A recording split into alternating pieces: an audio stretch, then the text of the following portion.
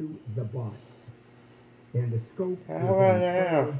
unclear, and the state, in response, has asked each college to prepare monthly reports on the number of incidents and suspected and confirmed fraud registration, how many number of incidents, financial aid fraud, the dollar value, and using software to figure all of this out and prevent bot registration. So how did you find out? Oh, Zoe. She's a professor. I forgot to tell you. I find it. She's a cyber expert. She's not in charge of security.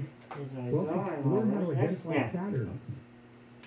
And she was truly discouraged that potential fake students were taking away slots from real students and ripping off the taxpayer. So she scours the rosters, class rosters, looking for odd patterns in names, in characters, in place of a name, and with searches. I'm going to tell you, asking me is Zoe Momo's first attorney, where clearly their identities were stolen. Also taught online classes, and she first noticed suspicious activity over the summer.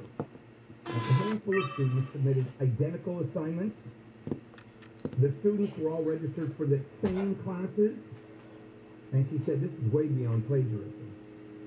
Because these patterns answers to and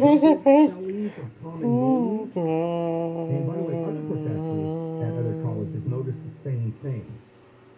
So another way for her to know is all of a sudden